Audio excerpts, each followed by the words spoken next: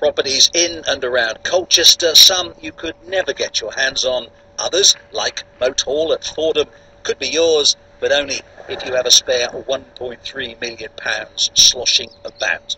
Time perhaps to scale down aspirations. Forget thinking big, think small. Think 37 Harwich Road. It is small, but that's the quirkiness of it, really. In fact, it's thought to be the smallest house in Colchester, just 250 square feet in total, and it's on the market for £77,000. What kind of interest have you had so far? Yeah, we've had quite a lot of interest viewing-wise, but no offers at this stage. Now that we're actually coming into the to the better time of the year, the market's obviously more positive. We'd certainly anticipate getting offers on this fairly shortly.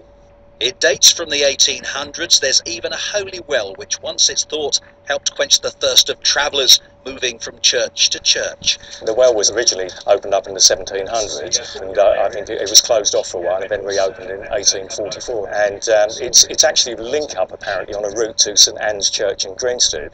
And the first part of the route is St James's Church at the top of East Hill. There's a well there. This is the next one, and then apparently there's one down at St Anne's in Greenstead. The building's use most recently has been commercial, so approval will be needed if it's to be turned back into a home.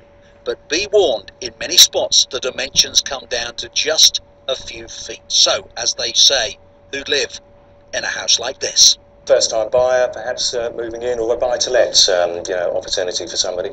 But not someone too tall. No, I wouldn't think that would work. So on the plus side, housework is easy. On the downside, limited headroom. Kevin Birch, BBC Look East, at what is possibly